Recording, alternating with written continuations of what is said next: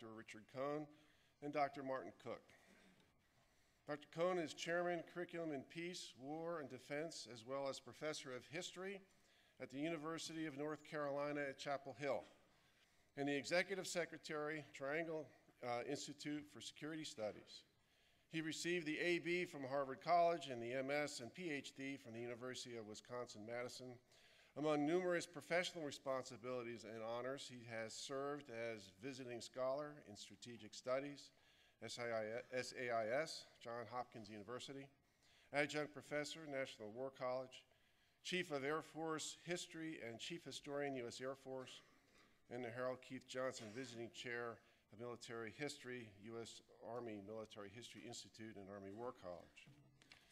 He is the author of numerous books and publications, including one that is very appropriate to our subject, Tarnished Brass is the U.S. Military Profession in Decline, which was published in the spring 2009 edition of World Affairs. Joining in the dialogue is our own Dr. Martin Cook, who has received his PhD in philosophy from the University of Chicago and is the Admiral James Bond Stockdale Professor of Professional Military Ethics. He has previously served as Professor of Philosophy and the Deputy Department Head, Department of Philosophy at the United States Air Force Academy, Professor of Ethics and the Root Chair of Military Studies at the U.S. Army War College, and as a tenured member of the faculty at Santa Clara University. Dr. Cook serves as editor of the Journal of Military Ethics and is a member of the editorial board of Parameters. He has authored 2 books, co-authored a third, and has over 35 scholarly articles. He has lectured on topics of military ethics in the United Kingdom, Australia, Singapore, and Norway. His most recent book, The Moral Warrior, Ethics and Service in the U.S. Military, was published in 2003 and is now undergoing revision. Gentlemen, thank you both, and we look forward to your dialogue. Thanks, John. We've asked Dick to be here today because for a very long time he has been very strenuously arguing that we, as a culture, are seriously confused about proper subordination of the military to constitutional authority. You had as one of your 2 read-aheads for this conference the piece Tarnished Brass that was just referred to. As I mentioned on day 1, that piece got the attention of CNO, and in fact, Admiral Weisskopf was charged to draft a formal response on the part of the Navy to that piece. So the plan for the morning is Dick is going to give a fairly extensive paper. I plan mostly to chime in and raise a few counterpoint kinds of considerations. I myself published a piece called The Revolt of the Generals, an ethical analysis in Parameters a few years ago, in which I grudgingly defended the actions of these retired generals criticizing the Bush-Iraq policy. Dick and I are certainly going to disagree about that.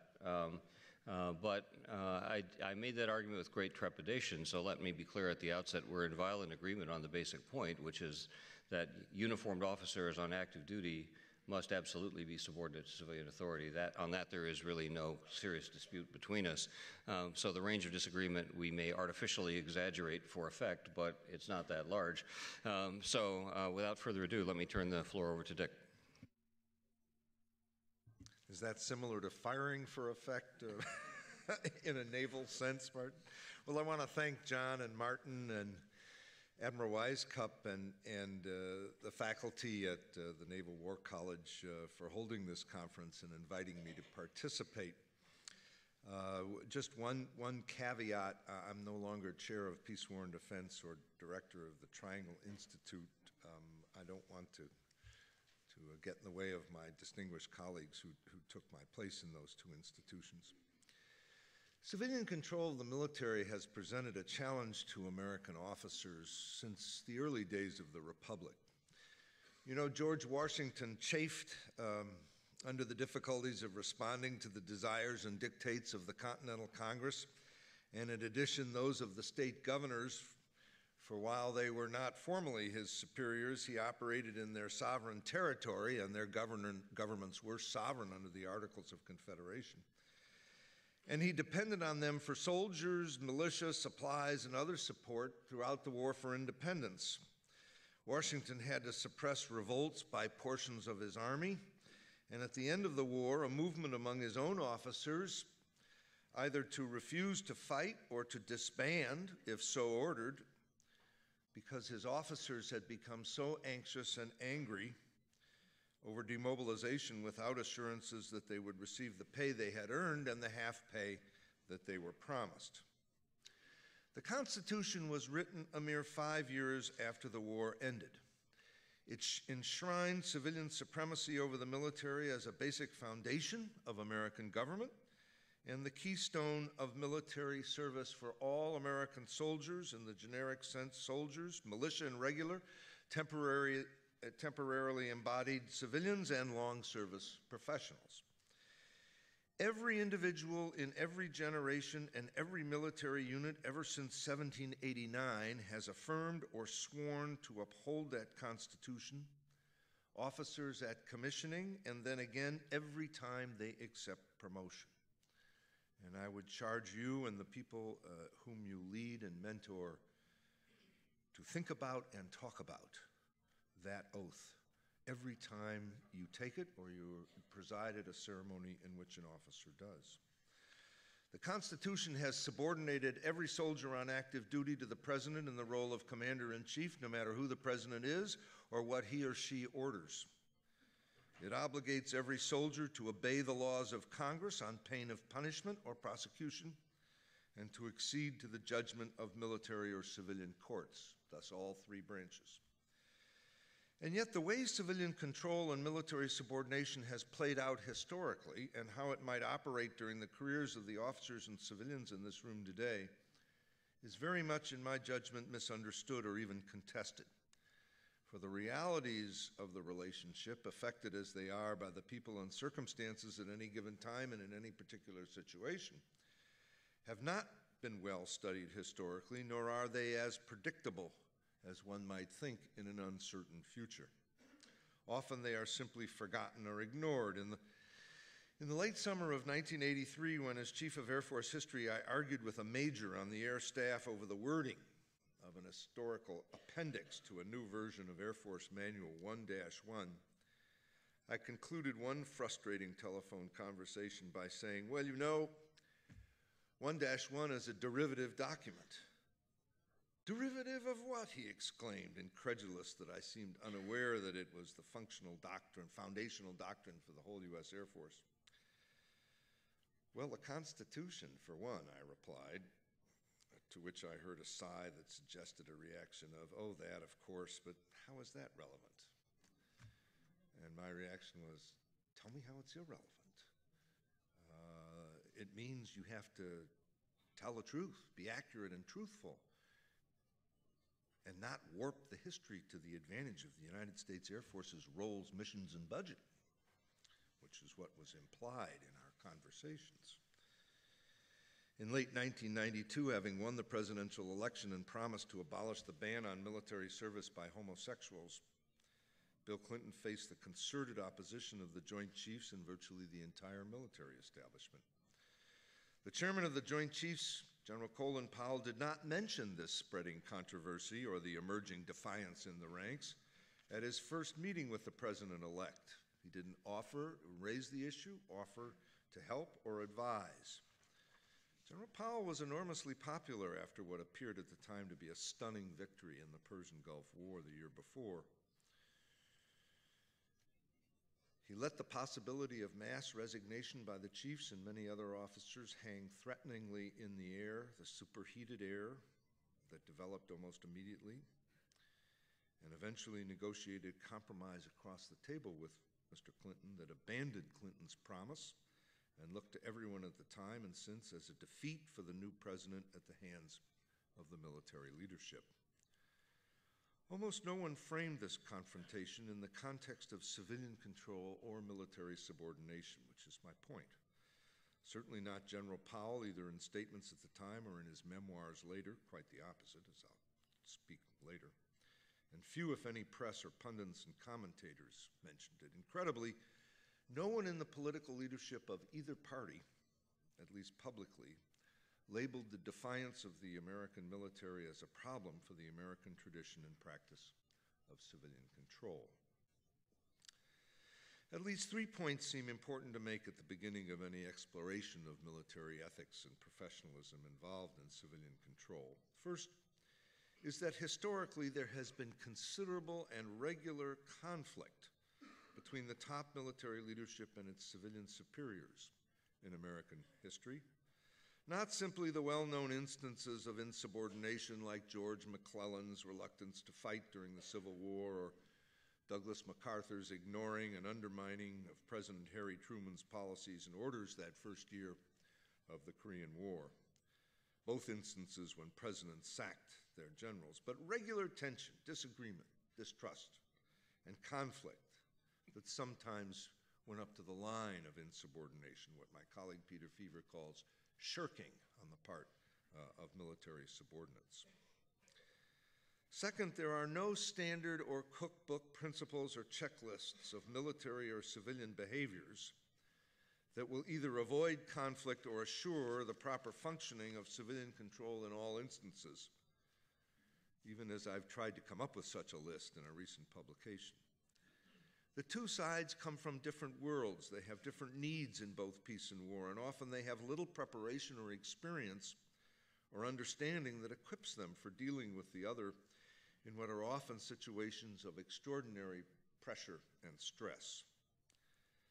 Third, there is no sure way to prepare for these situations beyond this. First, imbuing the military with a conscious and unshakable commitment to civilian control, which I think the American military possesses in principle and in theory. But in addition, providing officers with a solid historical understanding of how it has functioned in the United States and suggesting in various scenarios, both contemporary and hypothetical, that might occur and how it might be handled to improve the changes for both civilian control and policies and decisions that best serve the nation's security and interests, and I'll try to do that at the end of this paper. Now, the system of civilian control worked pretty well in this country until after World War II. The separation and overlapping of authority over the military and the Constitution kept civilians from using the military illegally. The reverence for the Constitution and for law in the population, the keeping of the professional military small, the reliance on citizen soldiers for defense and their mobilization in wartime and then demobilization, and the embracing of civilian control by the military has kept the officer corps not only in check, but unwilling ever, except in a very few instances, of even openly defying civilian authority or even contemplating it. The conflicts until the 1940s had been almost always personal, over a policy or a decision involving personal ambition or honest differences of judgment, sometimes bitter, sometimes undermining American war-making, but rarely elevated to the level of issues of civilian control or military subordination. That changed after World War II, as Jim Burke has suggested in his paper on Tuesday, with the changes in the nature of the American military and its role in American life.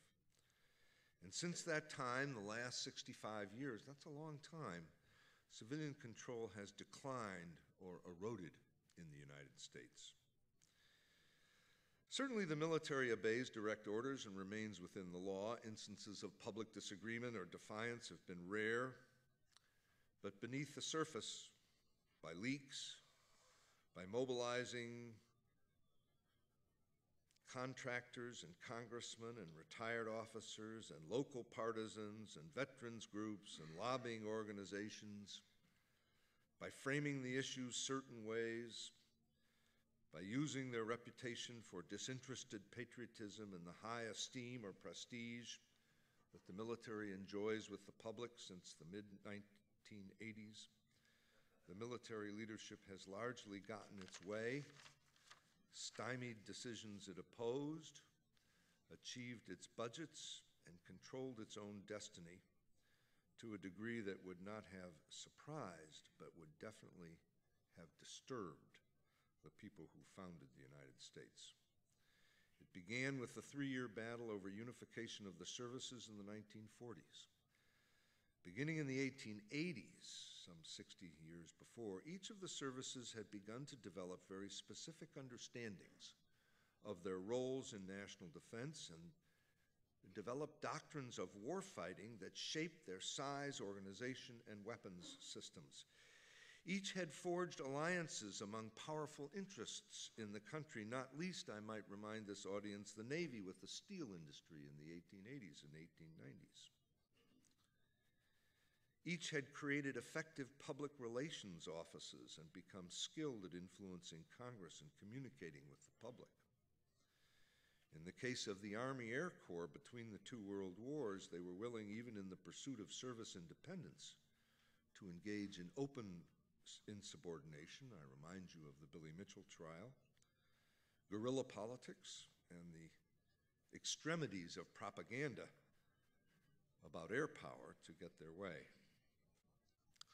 So when, in the wake of World War II, when new weapons, a different and worldwide threat, and the changed role of the United States in world politics threw the traditional relationships of the services into doubt, there broke out the most vicious inter-service battle in American history, a public one that neither Congress or President Truman could control or resolve, as the services fought each other over the power of the new Department of Defense, their roles and missions, the divvying up of limited budgets, strategy, policy, and weapons systems. We revere Harry Truman, the decisive, the buck stops here. But I'm sorry, ladies and gentlemen, he could not stop the buck from talking for itself from the new Pentagon building. Korea exacerbated these tensions. Truman had to fire his theater commander, Douglas MacArthur, perhaps the most famous, most distinguished, and most seemingly independent, schemingly independent military officer of the era and perhaps American history. President Eisenhower could do no better. He replaced his chiefs early in his administration. He fought with their replacements over budgets and strategy. He brought, when he didn't renew General Ridgway, he brought General Maxwell Taylor in his office and said, now here are the policies, are you going to follow them? Maxwell Taylor said, of course, Mr. President, and then proceeded to undermine them as much as possible in the interest of saving the Army. Written up by a fine historian in the Journal of Military History, this whole episode. He considered the last year in office firing his Air Force chief. He called his chief's behavior at that point, quote, damn near treason, unquote. He left office warning the nation about the danger of misplaced power, quote, sought or unsought, unquote, in the military-industrial complex. This from the only professional officer to hold the presidency in the 20th century. Amazingly, things worsened in the Kennedy-Johnson administration in the 1960s. Kennedy felt betrayed by the military advice of the chiefs in the Bay of Pigs invasion in 1961, and the chiefs lost all confidence in him for not sending in U.S. forces, which were offshore, to bail out the Cuban exiles. Kennedy rejected in disdain military advice during the Cuban Missile Crisis. He installed, in the Johnson administration, retained the most respected young business leader of the age, Robert McNamara, to bring the Pentagon to heel. And McNamara, by seizing control of the programming, policy, strategy, and budgeting, and synchronizing them with force structure and weapon systems, became the most consequential and influential Secretary of Defense in the history of the office. But his arrogance, his lying, his ignoring and disparaging of the military so soiled the process, provoked such hatred in return, that civil-military relations, in a sense, have never recovered. The worst problem was Vietnam, and that problem was not too much civilian control. It was the wrong civilian control, picking targets of airplanes instead of really overseeing General Westmoreland's strategy and asking for accountability. You know the story of the lying and the distrust on both sides and the resulting disaster of Vietnam. The result of this early history was that civil and military essentially lost all trust in each other. Each viewed the other's power with great fear. The relationship often became one of mutual Manipulation, as it had been in the recent past, civilians lost the power of firing senior officers without real public cause, and even then considerable a political cost.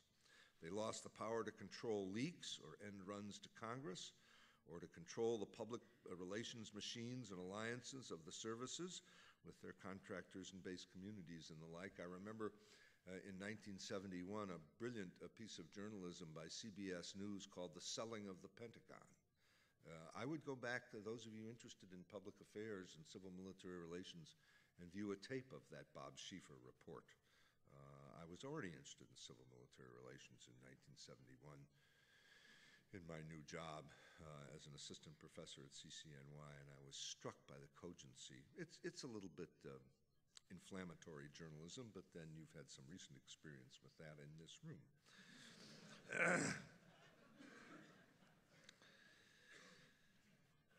Civilians had to negotiate with the military over budgets, weapons, bases, and even policies and decisions over interventions.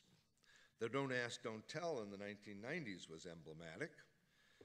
Bill Clinton intervened and used the military overseas more than any of his predecessors, but it was always a negotiation over rules of engagement, size, duration, orders. The joke at the time was the military would say to the president, the answer is 500,000 troops for 5 years. Now, what's the question? Certainly, the military remained subordinate. The civilians chose the senior people for promotion and jobs. They decided the big issues, approved the budget. But the trend clearly beginning with the 1947 reorganization of the national security governmental apparatus was to increase military influence to unprecedented levels, and more disturbing, a loss of understanding in all this bureaucratic maneuvering of the understanding of civilian control and the proper behaviors necessary for it to operate and play out on the part of the military leadership. Now, I'm not blaming anyone, even for the manipulation on both sides or the fear of each on both sides or the policies that resulted. These things are structural, these things are bureaucratic. Civilians in our system of government, as you see every day if you read the newspapers, have to struggle to exert their influence and achieve policy outcomes, not to speak of their own ambitions for office. When you think our government is paralyzed, remember it is paralyzed just as the framers designed it. Our government is designed not to be efficient. It is designed to be kept because of internal struggle from oppressing the population. And it's been pretty good at that. We have pretty extensive liberty in this country. The military, after 20 years of inter-service war, grave threats, interventions and wars, partisan bickering, and limited budgets by the 1960s, had to learn to struggle to get the resources to accomplish their mission, to get the people and weapons they need to meet the requirements that the civilian government levies upon them. And believe me, dealing with Kennedy, Johnson, and Nixon would turn you into a bureaucratic, political, Machiavellian military officer too, unless you were armored against it by your professionalism, your ethics, and your understanding of civilian control. But the result of all this, besides an erosion of civilian control, has been a real decline in some aspects of military professionalism that has been at once both a result and a cause of the diminishing civilian control, a sort of mutual reinforcement that poses real challenges to you today as officers, your leaders, your civilian colleagues, and the functioning of our government in national security at the highest levels. First, some of this has not been, as I've explained, unprecedented, but it has become regular and has become routinized. The rise of self-interested bureaucratic behavior, I've already mentioned.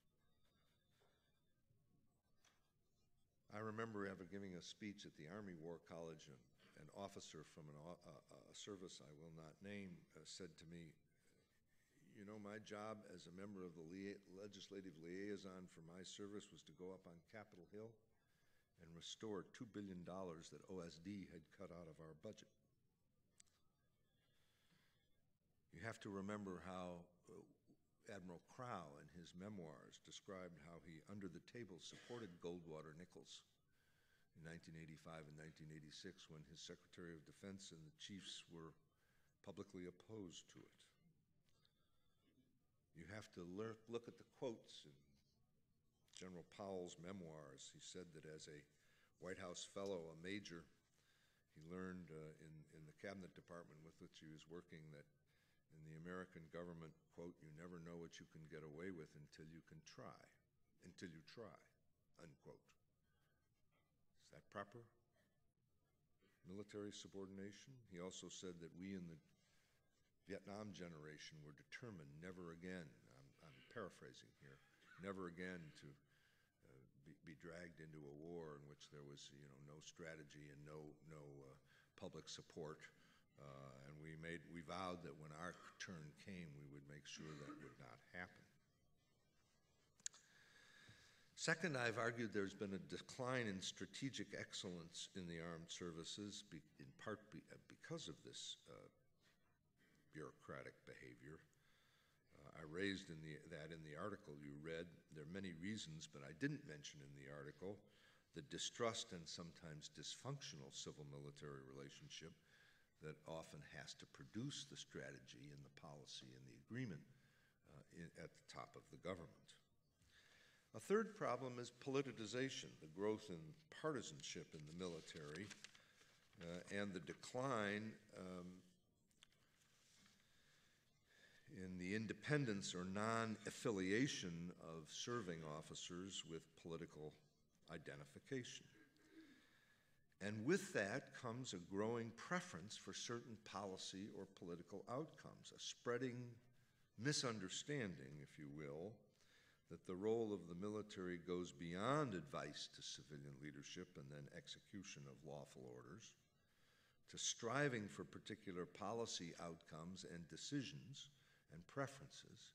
And part of it originates, it seems to me, a point that Jim made in his paper, from the belief of an all-volunteer army, armed force since the early 1970s, that it is smarter than the civilians, more experienced than the civilians, and morally superior to the civilians in their disinterested patriotism, etc., as though senior military officers don't have, in some respects, the same kinds of ambitions for responsibility and rank in our political and military system. And last, a growing willingness to push back, to stymie, to paralyze, to oppose, to undermine civilian leadership. It's good, it's necessary, and it is an obligation of military officers to be candid and even to confront the civilians when they're about to do something dumb or dysfunctional. It's part of advice, it's part of the advisory role. But it's not proper to insist on the military viewpoint either directly or through a bureaucratic legerdemain, or to circumvent or oppose or shirk. It's not proper to resign from office or to ask to be replaced when you're having conflict with a civilian. It's the civilian's job to get rid of you, and I'll speak about that at more length in a bit. Now, I could give many instances of this and statements of attitude. Even someone who tried as much as possible to be subordinate, as Hugh Shelton, when he was chairman of the Joint Chiefs, felt necessary to give a speech in early 2000 as the new national security strategy was being revised, his famous Dover speech, in which he warned the country and the political leadership publicly that when they made a decision, they had to be prepared to stand on the flight line, as President Obama just recently did, when the coffins come back from the theater of operations. But my earlier point about preparation for these kinds of struggles is that we need to teach by case studies, even recent ones when we don't have the full information, as I'm going to do here.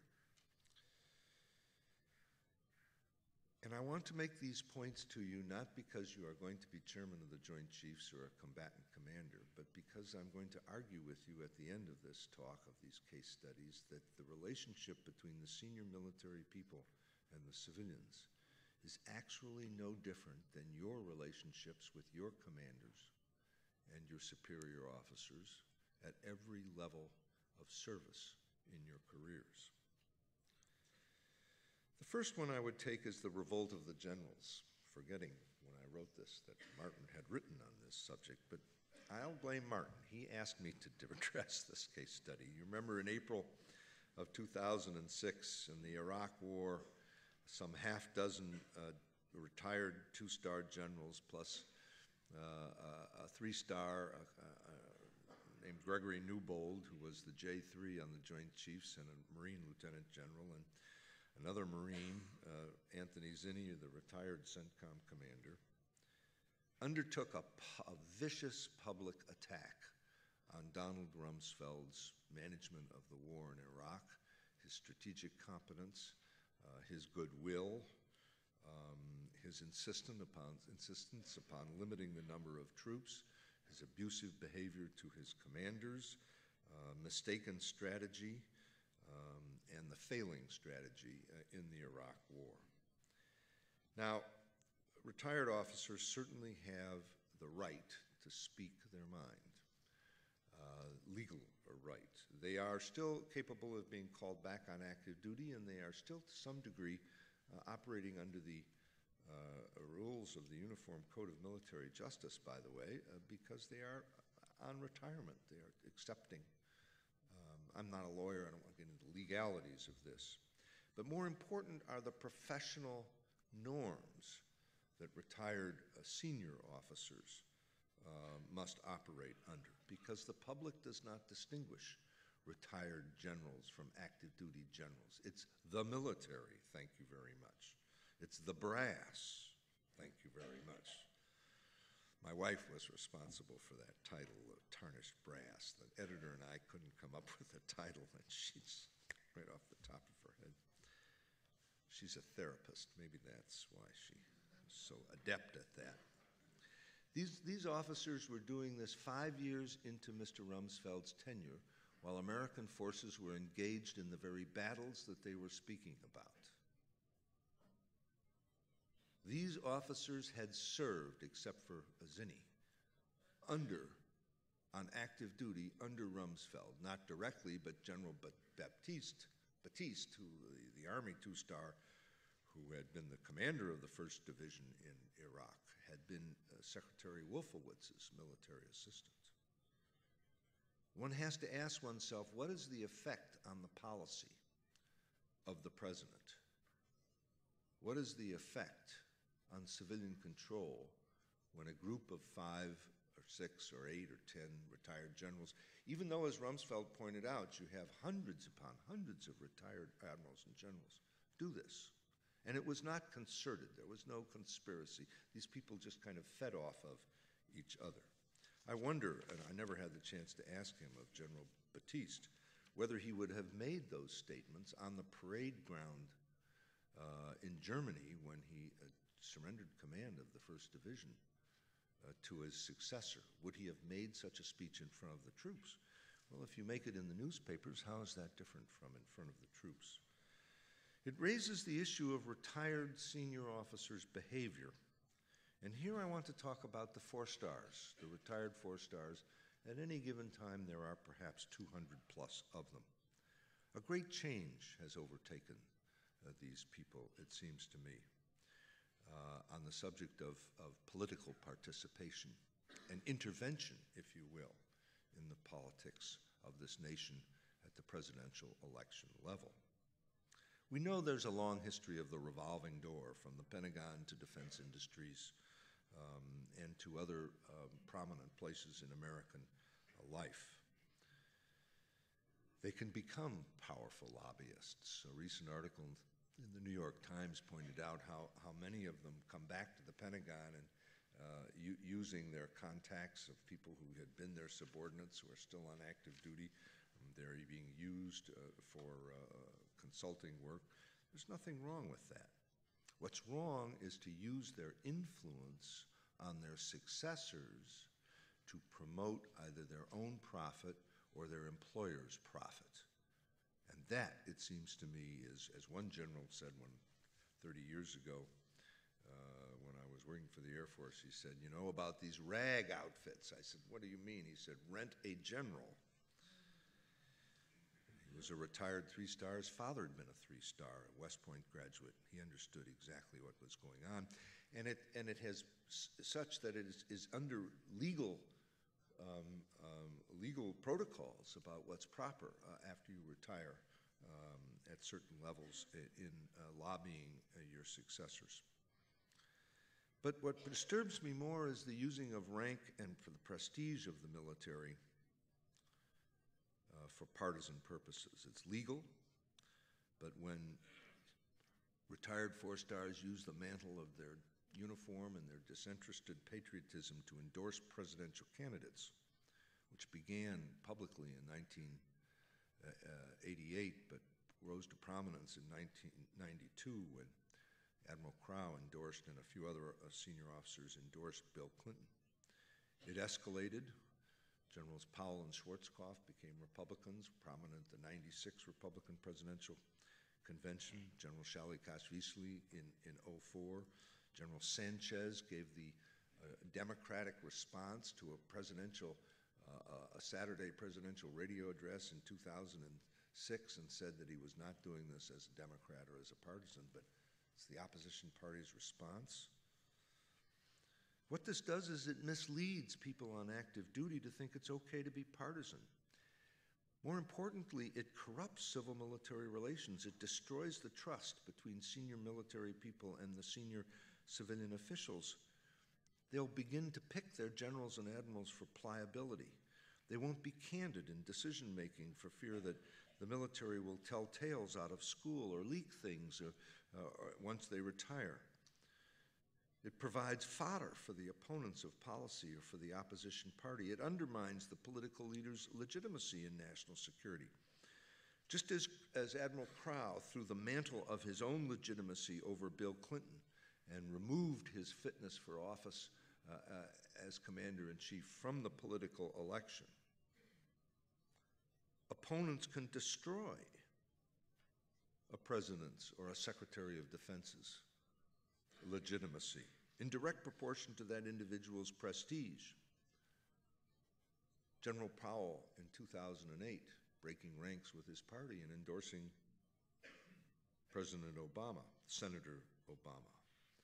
The retired Air Force Chief of Staff, Tony McPeak, traveling Iowa, introducing Senator Obama and giving him legitimacy in national security.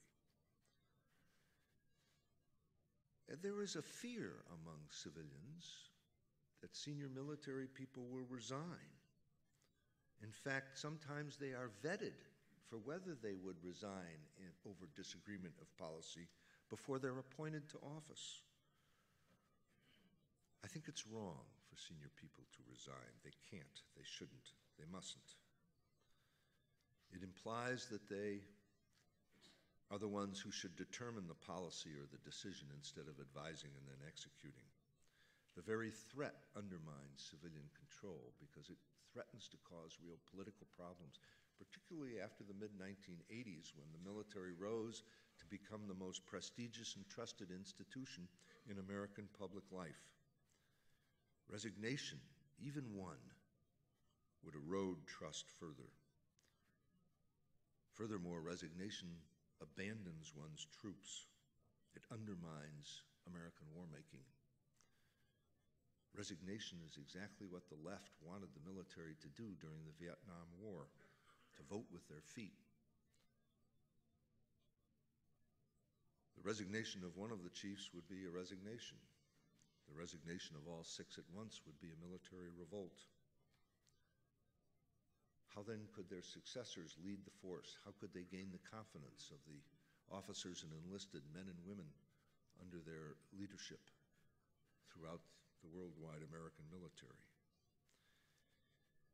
Now, you can, in instances, and they've been very rare in American history, in which senior officers have asked for retirement early. General Fogelman, the Chief of Staff of the Air Force, did so in 1997.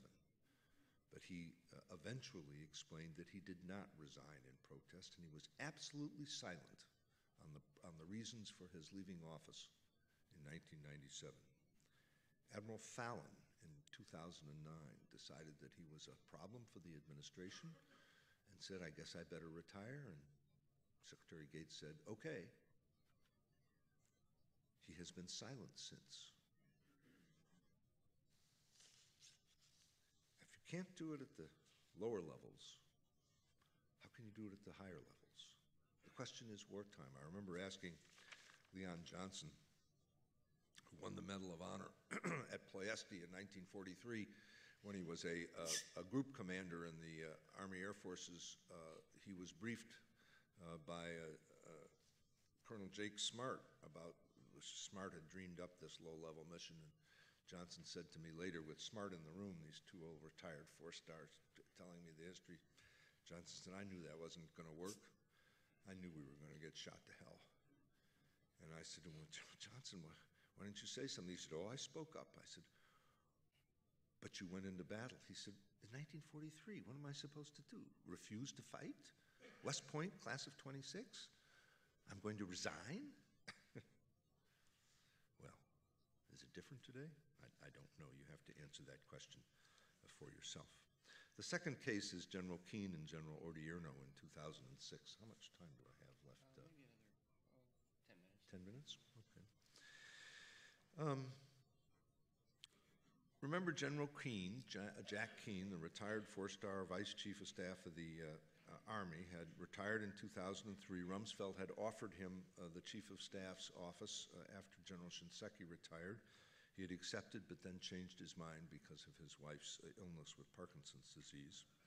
He was on the Defense Policy Board, that group of advisors to the Secretary. He decided in September of 2006, a growing feeling that we were losing the Iraq War. He went to Secretary Rumsfeld and he explained it in excruciating and depressing detail, to essentially no effect. But after Rumsfeld left office, 2 months later, or 3 months later, but was fired in November, General Kohn began to drive the policy and strategy in Iraq as a retired 4-star. He met with people planning a different strategy at the American Enterprise Institute. He briefed the president. He developed a channel to the vice president. He frequently called General Odierno, who wanted more troops. He had become in November the second in command in Iraq. General Casey, his boss, did not know of these calls, did not want more troops, wanted to keep to the strategy that they were following. General Kohn and General Odierno, with malice aforethought, circumvented the chain of command. The next year, he was asked, General Kohn, by Admiral Mullen as he took over as chairman of the Joint Chiefs, to quit doing this and to be silent. Kohn refused. General Casey ordered General Odierno not to talk to General Petraeus after Petraeus had been named as Casey's successor, not to talk to General Kohn.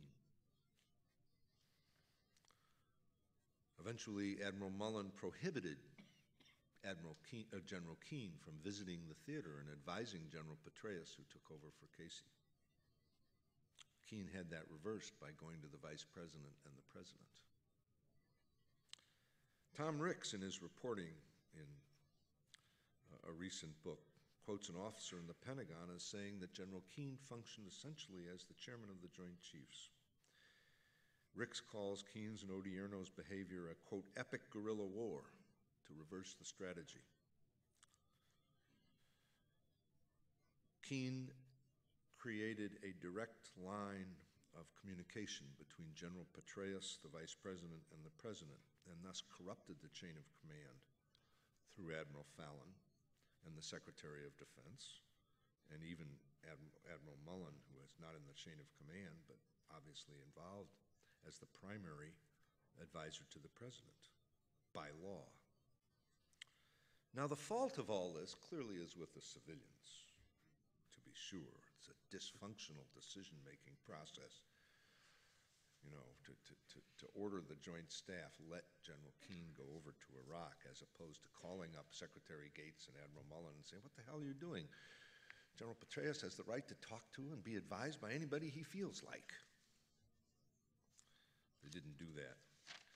I think the proper behavior in retirement cannot destroy the legitimacy and function of one's successors in the Pentagon.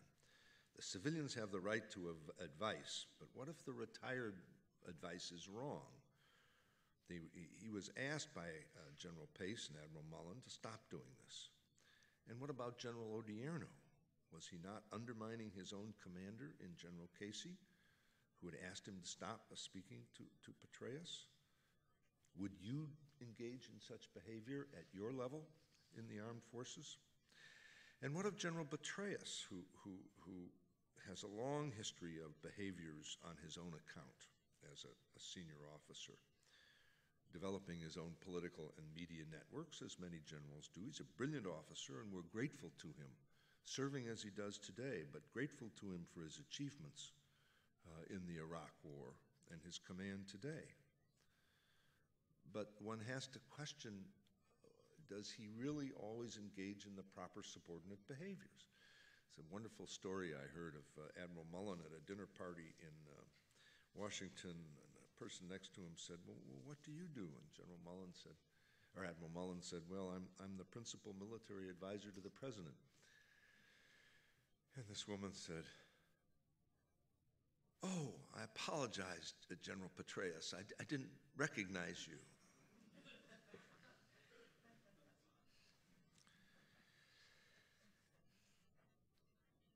I think his testimony in 2007 was brilliant and proper, but the back channels, the undermining of his predecessor in Iraq, and then his back channels with Kohn in 2007 and 2008 are questionable.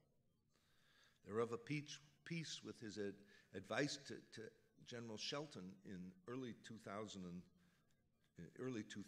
that he should give the Dover speech. It's of a piece with publishing an op-ed on the great success of the training of the Iraqi army during the presidential election of 2004. General Petraeus is part of the third case study of the last fall's Afghanistan decision, which began with the leak in late August last year of the new commander's assessment of the situation in Afghanistan. Now, the president had run an Afghan review in February and March on coming into office. He had run for office promising to focus on Afghanistan as the necessary war, and he has. There have been many, many, many, many more drone strikes in Pakistan, for example, under President Obama than there was than there was through the entire Bush administration. He had appointed a special envoy in Holbrooke. He had put a new commander out there in General McChrystal. He had put a ex-military commander in Afghanistan in General Eikenberry in as ambassador to Afghanistan. When they reviewed the policy in February and March of 2009, they embraced a counterinsurgency strategy, and they added 21,000 troops, which almost doubled the American troops in Afghanistan. General Petraeus and now the CENTCOM commander was involved in that discussion. I think General McChrystal did his job. It was a cold, smart, candid review. He had been told what the strategy was, and he merely said this is what it would take to implement it. But the leak, I don't know how you would hang a serving somebody for leaking like that. It's possible that the administration did it because it redounded to its advantage, but it's unlikely that they did. I think the leakers should be prosecuted and I can't believe it was done below the general officer level or ambassadorial level. It provoked a review in which, obviously, to me at least, the administration had buyer's remorse. They decided that the counterinsurgency strategy would be, a full counterinsurgency strategy would be too costly in money, time, people, might not work given the dysfunctionality of the Afghan government, and in any event would not be supported either by the President's party in Congress or by the American people, because during the summer, as that right before the assessment was leaked, it was clear that the support for the war in Congress and the public was going south. And one can imagine President Obama looking, saying, "Is this what I bought? Is this what you people advised me to do back in February and March?" And so, since we don't know, one has to ask the question, was it really explained to the President and his administration in absolute, clear, stark terms what a full counterinsurgency strategy would require over the long haul? The President's national security advisor is General Jones, a very distinguished, trustworthy, retired four-star Marine. One has to ask, was it fully explained or was it the change in public opinion that caused the buyer's remorse, or the frankness of just how dysfunctional the Afghan government has been? General Petraeus has been amazingly silent since the Obama administration has come into office for a senior commander. I think it's absolutely proper, but it has not been his MO for much of his career. When General McChrystal, after the leak, made the grave mistake of giving that speech at the IISS in London, and then other public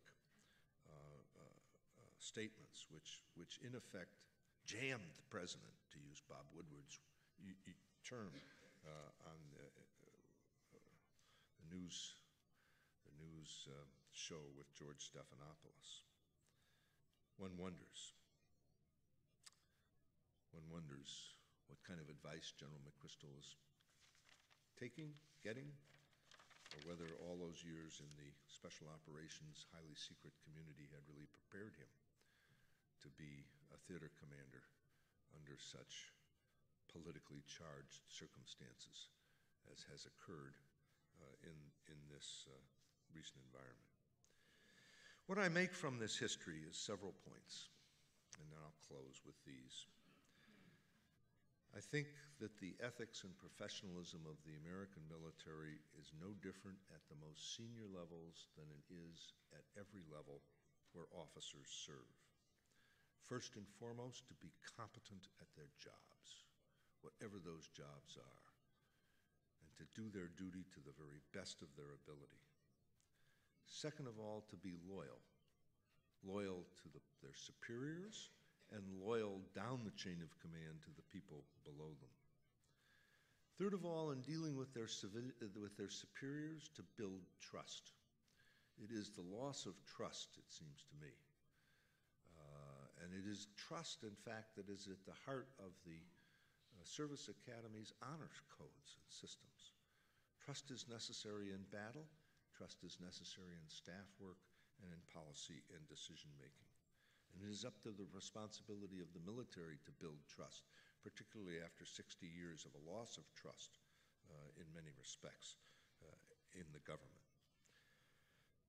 Then there's the requirement to speak truth to power and to volunteer the truth when you see something wrong.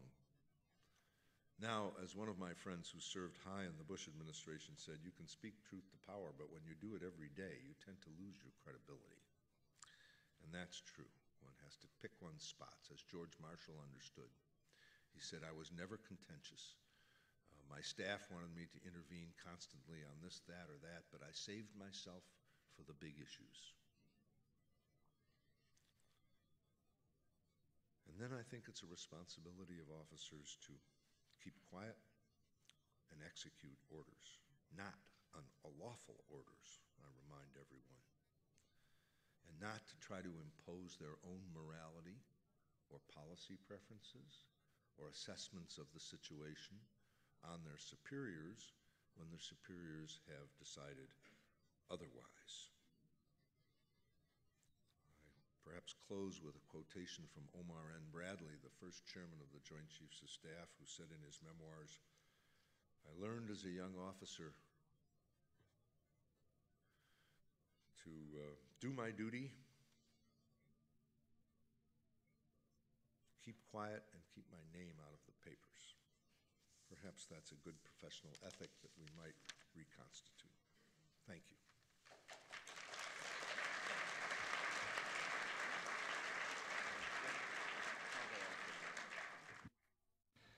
Well, thanks very much, Dick, and I think you can see why we saved Dick to bat cleanup here for the conference, because nobody has for so long done such a good job trying to restore a clear understanding of these issues in our public debate than he has. So thank you very much for being here, and we're very grateful. I don't want to so much object as to raise some additional considerations in case this isn't complicated enough. I want to start with two major figures or authors that have greatly affected this debate and talk a little about them for a minute. The first is now Brigadier General H.R. McMaster of the U.S. Army. When McMaster was a major, I'm sure almost everyone in this room knows, he wrote a doctoral dissertation which resulted in a published book called Dereliction of Duty, Lyndon Johnson, Robert McNamara, and the Lies That Led to Vietnam. And in that book, at least as most people read it, McMaster argues that the chiefs were entirely passive during the Johnson administration and failed to push back aggressively with firm professional military advice that might have prevented the worst disasters of the Vietnam era. And General Zinni recounts that when Hugh Shelton was the chairman, he sent a copy of this book to all of the 4-stars in all of the services and told them that they were ordered to read it, called them to Washington, and according to Zinni, said, "Let's all agree that we'll never let anything like this happen on our watch." And so the takeaway from that story, and Zinni has said regarding the Iraq War, it's time for the second edition of the book, that the planning was so poor in that case that it reflects poorly, first of all, on the senior leaders who actually planned it, in particular General Franks, but also reflects very poorly on the way that this dialogue was conducted between civilians and the military leaders of the country. Now, the reverse question is, even if they'd been firmer, clearer, more accurate in their assessment, more intelligent, it's not obvious that President Bush and Secretary Rumsfeld would have listened. And General Myers, I must admit, who was then the chairman, as you recall, was basically a potted plant who would stand to the right of Secretary Rumsfeld on public occasions. Now, my perception then was that Myers was extremely passive and was not doing a very good job, to be blunt about it, in terms of pushing back. Dick published a piece with General Myers in which they articulated that what all happened, and says that my perceptions were in fact inaccurate. And I had the opportunity to sit at NDU a few months ago with General Myers, in which he really explained his thinking, and it was exactly thinking along the lines that Dick has articulated, that behind closed doors I said what I could, but the Secretary and the President decided what they wanted to do, and my job was to keep quiet. They had decided what the plan was. So I think this is one set of areas where we might want to debate whether this is happening. I had the privilege of being on a panel with HR just last week in San Diego, and I pressed him on this point, whether that was a fair interpretation of his book, that in fact that the Iraq War is an occasion for a second edition of the same kind of argument. And essentially he said, yeah, I think it was that bad. It was on the same order of the kind of mistakes that we made in Vietnam.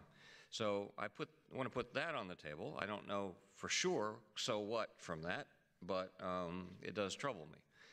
The other figure I want to mention is Don Snyder from the U.S. Army, retired colonel, who convened a project that got together 40 or 50 scholars for a series of conferences. I was privileged to be one of them, culminating in the publication of a book called The Future of the Army Profession. no matter what your service is, I highly commend that book to you because it was, Don's sense was that the Army Officer Corps was losing its sense of professionalism in a very specific sense. His going-in question was, is military officership a matter of being a member of a profession, or is it merely being a member of an obedient bureaucracy? And his sense was that the military was shifting toward being merely an obedient bureaucracy. Now, Dick might say it's a disobedient bureaucracy, but in any case, it's more bureaucratic than it is professional. And what did he mean by that? He meant, first of all, that that professions, as we talked about on day one, have a body of expert knowledge, which they hold uniquely and which defines what they can and should do. Let me give you a simple example from another profession that will make it easy. There are some things, one would hope, that a professional physician would not do under any circumstance, even if they work within a bureaucracy like Kaiser Permanente or something like that. There is a sense that there are some things you simply can't tell a professional to do because in their professional judgment it is totally unacceptable. Now, the trouble here, of course, is that military officers are professionals, if they are, in a somewhat different sense than those doctors. But the problem that drove my Revolt of the Generals paper was what happens when you disagree with what you're being told to do as a military professional, not because you don't like the policy or because you personally disagree or because you have some idiosyncratic reason for disapproving of it, but because to the core of your professional judgment, this makes no sense. This makes no sense whatsoever. Now, Dick argues very cogently that you'll find yourself in that situation, and the right answer is to salute smartly and do your best to execute, even though you know you're going to be shot to hell, as the example that you just gave. And I'm not at all sure that that's not the right answer. But on the other hand, I got to tell you, I'm not entirely sure it is the right answer. I don't know. I'm deeply troubled by this. So, you know, if you're being asked to execute a strategy in Iraq that's going absolutely in a way that's anticipatable for lack of a Phase 4 plan to be a disaster, at what point you say, you know, I'm not sure I can execute this. That's in fact what General Newbold, of the 6 revolting generals, if you will, in my mind the most interesting, actually said. He said, you know, I see the war plan. There's nothing I don't know. There's nothing the president knows that I don't know. And I just don't feel I can in conscience be here when this thing goes down. So I'm going to request retirement early. Now, an interesting question about him, and frankly the others as well, is why did you wait so long to talk about it if you felt so strongly? And what he says about that is, it wasn't until I went to the burn unit at Brooks and saw the human consequences of what this decision required that I felt some need to speak out about it. Again, there's no therefore to this. It's just, I certainly understand at every moral level what would drive General Newbold both to make the decision to retire early and subsequently the sense of moral regret that caused him to feel he wanted to speak out. That leads us to the more general question of retired officers, and I think there are 2 distinct questions here. One is the question of retired officers endorsing political candidates. In my opinion, that just should stop. I just don't think there's any reason that that should be going on. I think it's very, very damaging to the profession, and I think if our retired officer corps had a strong sense of the fact that, at least in the public mind, they're still part of the profession, and that's just doesn't do anybody any good except the politician whom they endorse. On the question of speaking, however, I think this is more complicated. In the Revolt of the Generals article, I argued that in some sense, retired general officers who go on as talking heads on CNN or C-SPAN are providing a national service of a sort, because if they're the right ones, they have some relevant professional military expertise, which they are providing to inform the public in a way that a serving officer simply can't. Having said that, there are a lot of problems with this. We all know when we watch those guys and look who the talking heads are, that often the talking heads are not people who have relevant expertise, not even perhaps from the relevant service, to be commenting on the particular question at hand. And the public, frankly, can't tell the difference. So when we have such a large stable of these people with no sense of are you really the relevant retired general to be speaking to this question or not, maybe in the end it does more harm than good. And to exacerbate that further, about a year ago, the New York Times ran a Sunday front page story saying that in the Bush administration, they were manipulating which generals got access to information. So that only if you were willing to go out and shill for the administration's talking points did you get to go to Iraq or get to meet with Secretary Rumsfeld. So if that's the case, what we're hearing from retired general officers is not, in fact, their professional military advice, but really a set of cooked talking points being provided by an administration. That's obviously horrible and undermines any credibility that any other speaking talking head may have. So that's a mess, and I don't know the solution to that mess, but I'm still tempted by my first point that if properly used, they are a resource. But given all of the improper uses, it may add up to be another practice that ought to stop.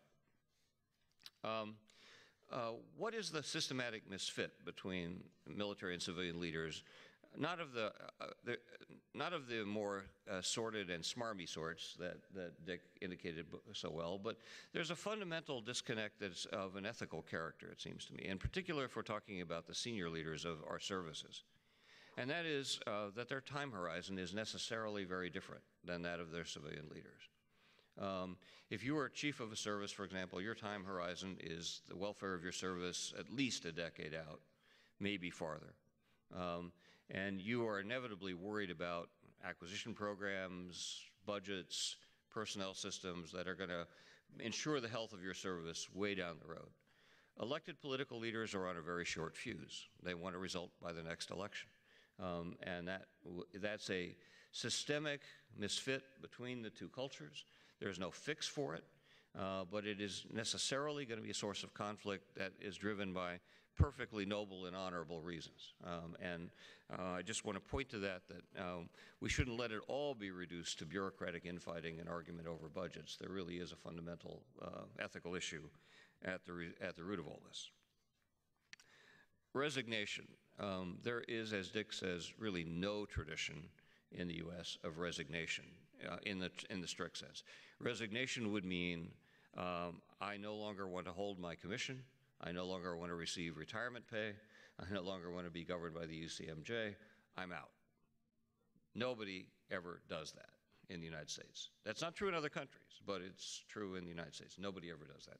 What do they actually do is request early retirement. Should they do that?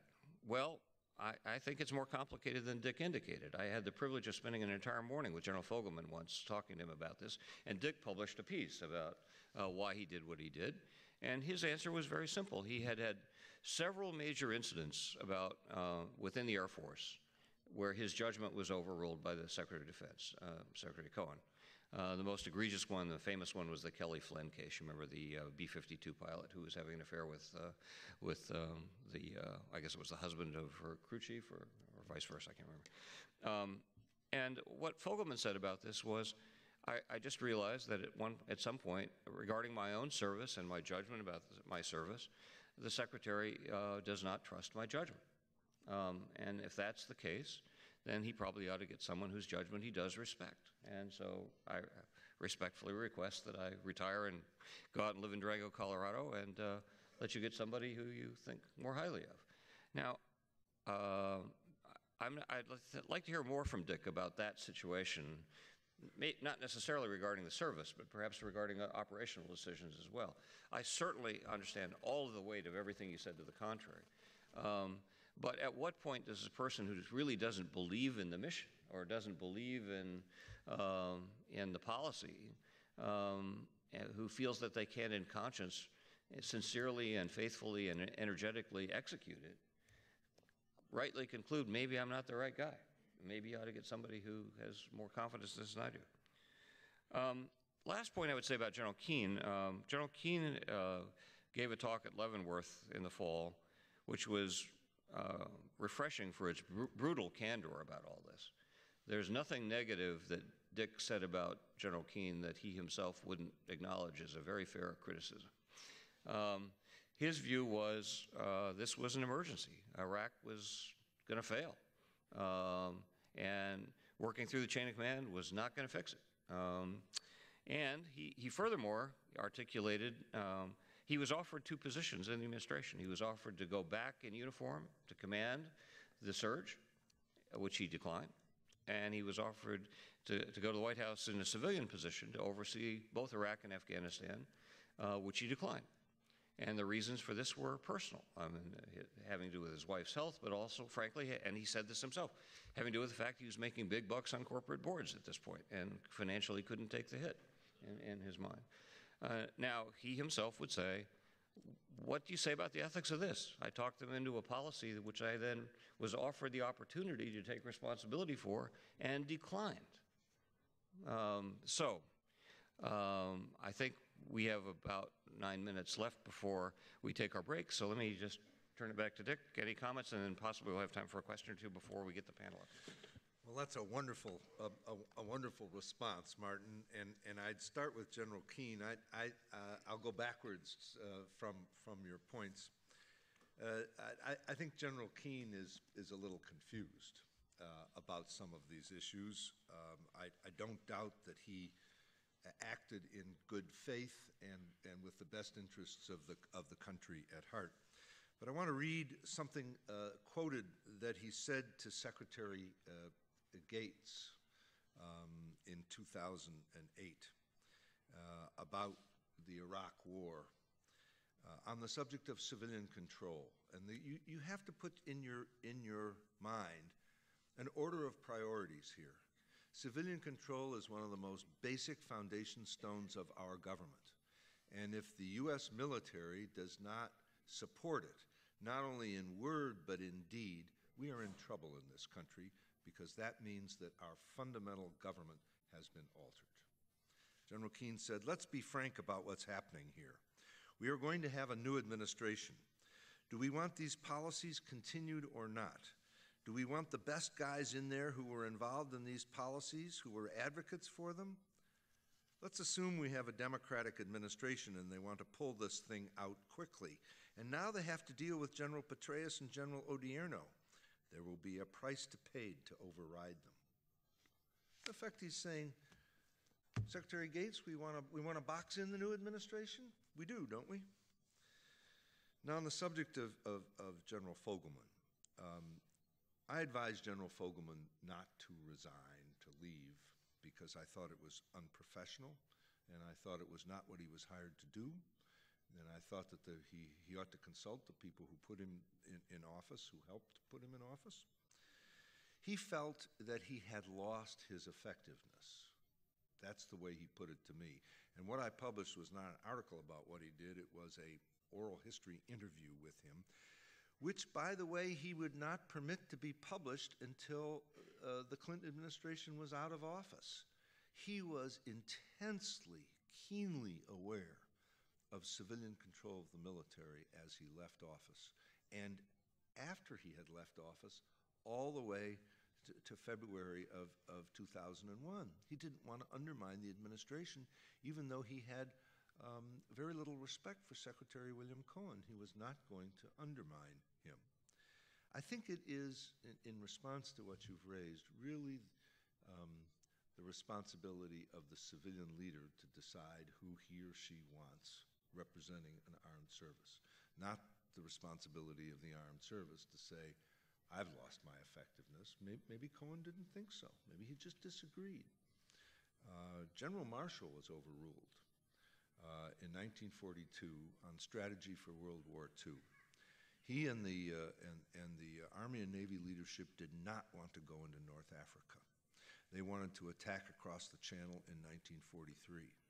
And they recognized at the time that attacking into North Africa would delay the cross-channel invasion at least a year and suck American military resources into North Africa and then into the Mediterranean, where the British were pushing for the major effort, and thus that this was not just one decision, that this was going to alter the whole strategy of World War II.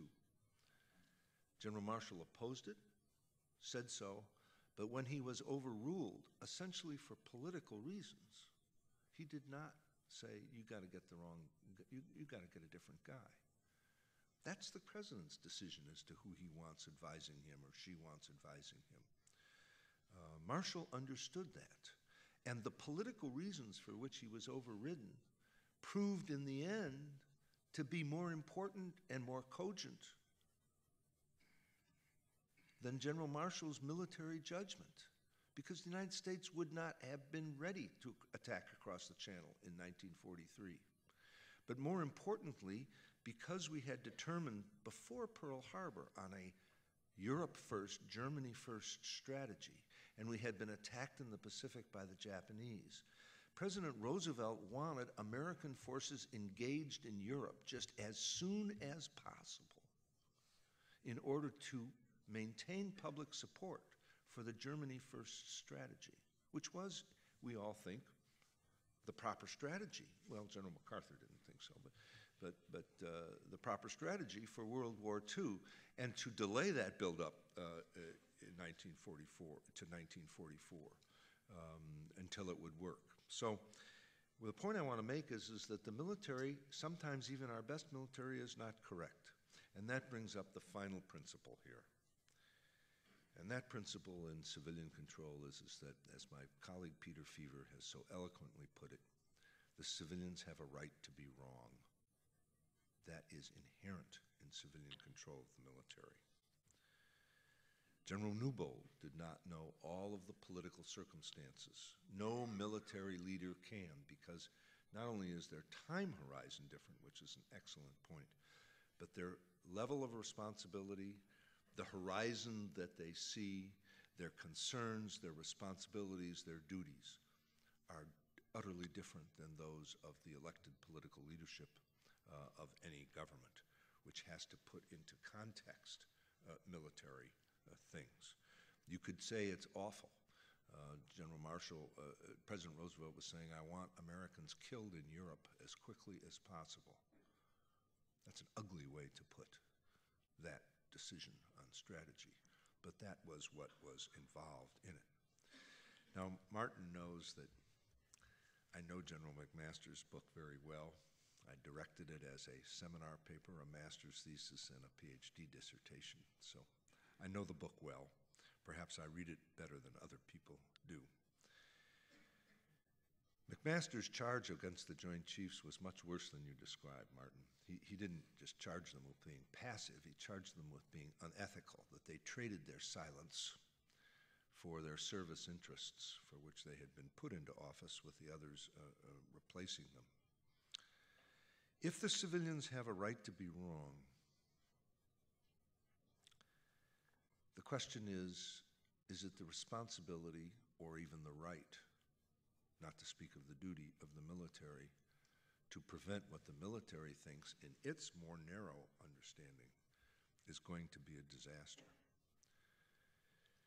Do we want in this country the civilian leadership of the executive branch or of the Congress to be accountable to the military, or do we want the military to be accountable to the civilians? That is what is involved here. I've had long conversations with General Myers. He thought it was his duty to get along with the Secretary of Defense. I know it's a counterfactual question to ask this, but what could General Myers have done? What kind of pushback do you expect from him? He has told me on many occasions that he spoke candidly, he spoke frequently, he advised, he gave his best advice, and Secretary Rumsfeld chose to take it sometimes and chose not to. In fact, he did take a lot of military advice, not only from him, but from his military assistants. So the question is, whether Secretary Rumsfeld was on or off his medications. What do you expect a military officer to do in those circumstances? General Franks, certainly not the man for the job. If you read his memoir, his scatological language, his contempt for his chiefs, what do you expect from General Franks? Did you actually make it through the book? Yes, I did. You're a better man than I am. I made it through the book, and I read Andrew Bacevich's 25-page review of it, which is one of the most scathing reviews by one of the smartest historians and professional officers this country has of that book. So you have to ask yourself, what do you expect military officers to do in a subordinate position under a system of government which demands that they remain subordinate? I too am troubled and am not envious of the position these men and women in the future are put in. These are terrible dilemmas. Maybe that's why they have so many more lawyers now working for them in uniform than they had before. I don't know. I think maybe, Dick, what we should do is, I think